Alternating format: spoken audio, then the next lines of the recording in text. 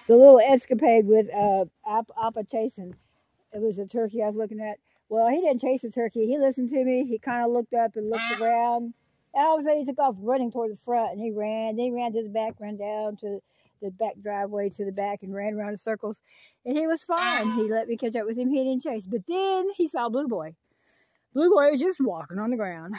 He ran to Blue Boy, and he chased him. Blue Boy flew up. Wings everywhere, feathers, whatever. And, you know, they don't really fly that well. They can fly a little bit, not that well. Anyway, so he kept on. He wouldn't stop. He wouldn't listen to me, nothing. He was at it. And he chased him. Blue Boy finally got up and got in a cedar tree, which he never gets in a cedar tree. He goes up in this tree, but, you know, he can't go that fast. They have to look.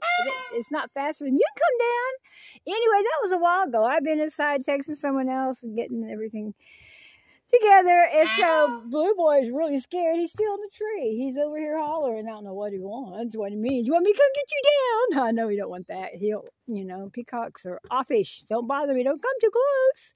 Hey, Blue Boy, I'll give him some food.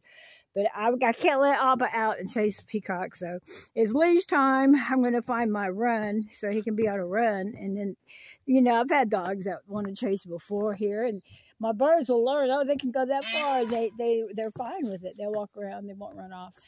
But the peacock thinks, you know, you don't own me. I own you. I stay here because I like it. If it's not what I want, I'm gonna go find me another home. And so that's what they do. So I just don't, you know, chase peacocks.